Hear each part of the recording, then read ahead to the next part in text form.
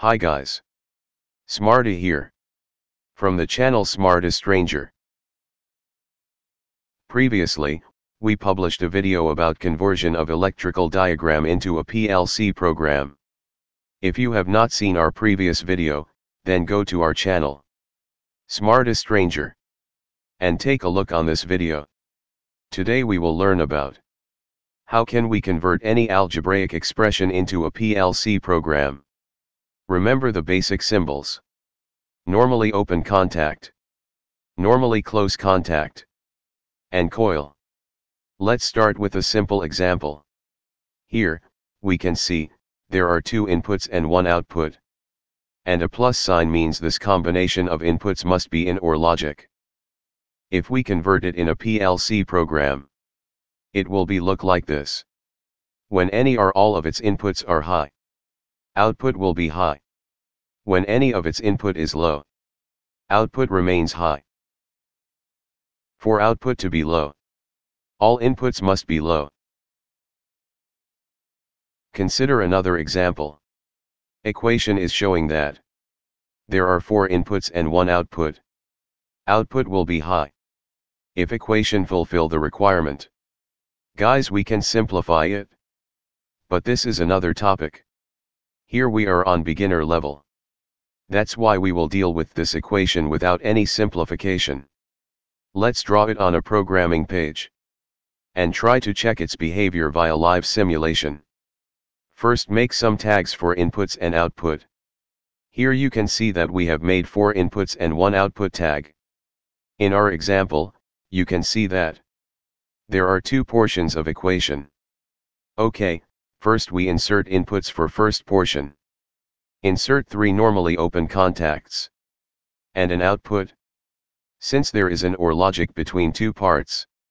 That's why, insert inputs of second part in parallel. Okay, now we'll attach tags. In first portion we have 3 inputs, A and B and C. In second portion, we also have 3 inputs, A and C and D.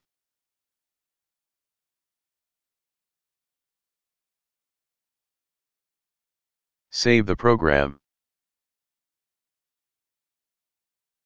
Download into simulator. Click on Run Simulator button. Monitor on. Check. When we give a high signal to input A, its related contacts start showing healthy status. When we give a high signal to input B, its related contacts start showing healthy status. Now when we give a high signal to input C, output Y energized. By de-energizing input C, output Y also de-energized. Now again energize input C from second portion of equation. You can see that output energize again. Now we de-energize all inputs to test second part of equation. Give a high signal to all inputs A, C, and D, output energized. Guys, you can see that output could be energized via both parts of equation. So, guys, you see how simple is this? Consider another example. This example is more complicated than previous one. Equation is showing that there are 4 inputs and 1 output. Here you see something different. Yes, a small line on some inputs. Actually it is an invert symbol. Means when this symbol appears on any input, then this input must be invert. Let's draw it on programming page and try to check its behavior via live simulation. Listen guys. We can also simplify this equation. It depends on programmer, how he designed it. Since here we are on beginner level, that's why we will convert it without any simplification. Guys, here we are dividing equation in 3 parts. Our purpose is to show you the different patterns to make a logic. It all depends on you. How you design your logic. Simple or difficult. Make some tags for inputs and output. Here we will also make some memory flags for outputs. Okay, now we will make logic for 3 portions of equation. Let's us make logic for portion 1. Insert 2 normally open contacts and 1 normally close contact. Insert an output coil. Attach tags. In first part of equation, you can see there are 3 inputs. So we are assigning addresses for 3 inputs. Assign a memory tag for output. Now we will make logic for second portion in network 2. Insert 3 normally open contacts and a coil. In second part of equation, you can see there are also 3 inputs. So we are assigning addresses for 3 inputs. Assign a memory tag for output. In network 3 insert 2 normally close contacts and a coil. Since in third part of equation, you can see there are only 2 inputs. Assign tags to inputs. Assign a memory tag for output.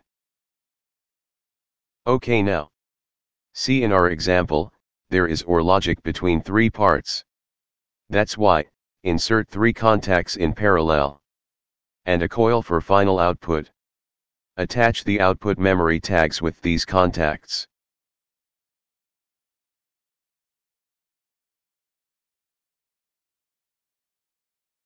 Save the program. Download into PLC.